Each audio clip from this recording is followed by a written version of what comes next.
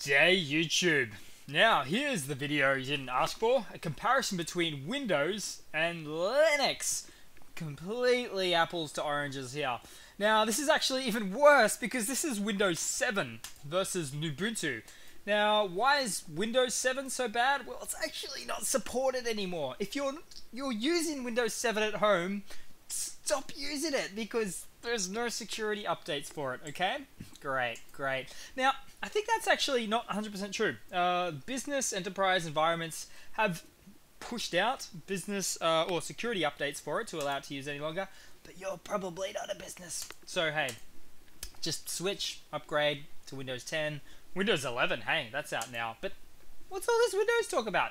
This is a Linux channel. But hey, the reason why you actually might compare these two is because nobody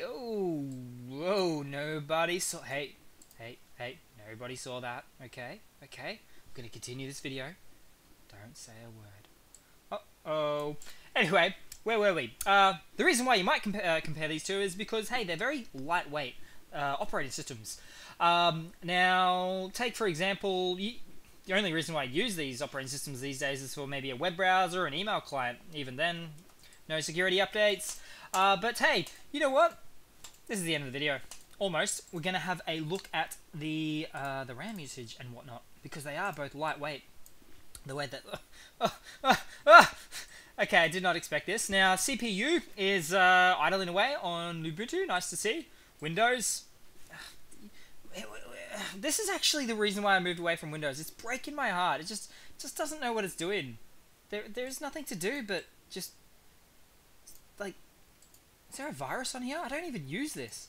Okay, now this is the highest amount of RAM I've seen on any like it's almost as high as Fedora. Look at this. No, sorry, it's higher than Fedora. Ooh, it's just jumping like crazy. I can't even keep up with the number, so I'm going to choose the number right now.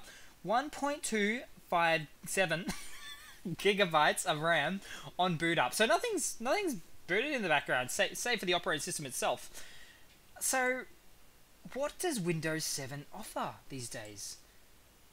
A chance for somebody to not think about their operating systems and just don't use it, guys. I've probably said that 7 times now, but hey, yeah, it might actually support gaming, but don't want to really leave yourself vulnerable to attacks on the internet. They call them zero-day attacks when your security updates aren't actually up to date, or you're running just a stock version of an operating system with never having updated it in the first place.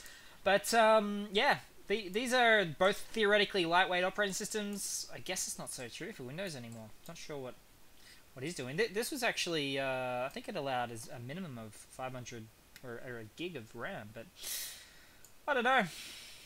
Came out in like what, 2006? Whereas Lubuntu 21.10 came out only just a few weeks ago. All those updates that you would ever want. Hey, has all the basic software that your mum and dad will use at least. Okay, so we've got